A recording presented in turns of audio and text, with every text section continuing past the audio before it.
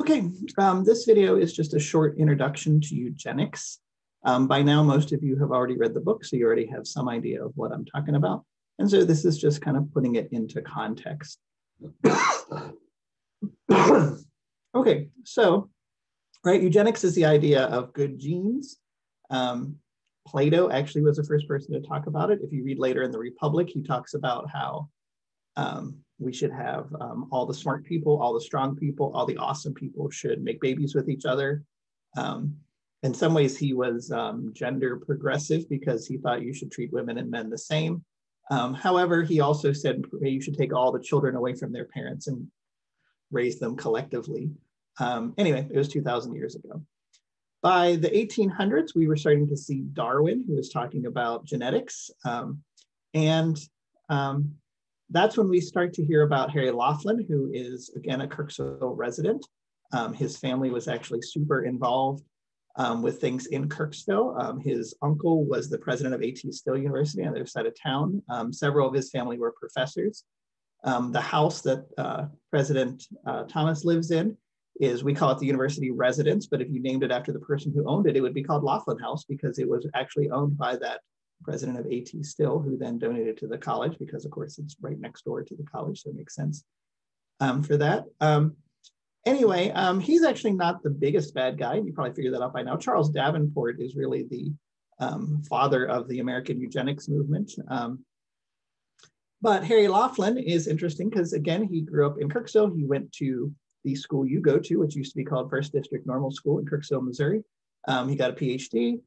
He was a school teacher, and then he went to Long Island to work at the Eugenics Records Office, which is at Cold Spring Harbor.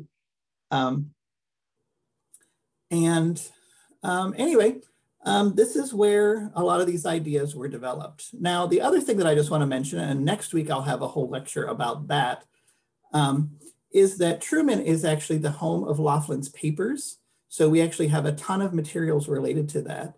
I'm going to show you some of them next week, but I did want to mention that eugenicsarchive.org has a ton of images for it, and you can check that out as you're getting to your paper.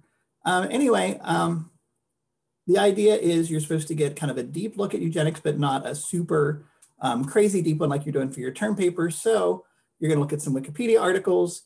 You're going to look at that image archive. If you were doing this in a live class, we could actually go over to the library and check some of the things out. One of the things that strikes me when I look at his papers is how boring they are, because he's just a scientist who's collecting data. He has these beautifully handwritten ANOVAs, which nowadays, of course, we always do those on the computer, but you can see that they look just very good. So anyway, the other source that I'm just going to mention here real quick is called the Eugenics Crusade. It has that creepy image that is right here. This is a PBS show. It's about 2 hours long. It's literally a TV show. We used to watch it again during the class, and you might do that. I would like you to take just a little bit of notes. Again, I think between the Wikipedia pages and the book, you're going to get a pretty good sense of it. The last thing I want to mention in the lecture is that I am going to ask you to watch another video besides this one, and you have a choice of what to do for that. And in the assignment for next week, I have a list of different topics and different sources and movies and stuff. There's a 10-minute video, which you might say, gosh, 10 minutes is really short. I should watch that one. However, this is a pro-eugenics movie from the 1920s, 1930s, and it is creepy. The other things are mostly feature films. I've mentioned Gattaca a couple times, I'm sure. But if you want to watch that 10-minute one, that's it. So for the paper you're going to write, you have the book, you have the two videos, this TV episode, and whatever you watch for your second one, the image archive, and Wikipedia. So you're not going to have to go find other sources to write your paper. So that's pretty much it. Like I said, the American Experience episode, it is just as icky as that image kind of creeps you out just looking at it. So pop the popcorn, get your friends, and you can watch that. It is free right there on the pbs.org, although it's also on, I think it was on Netflix for a while, but you can get it right from pbs.org.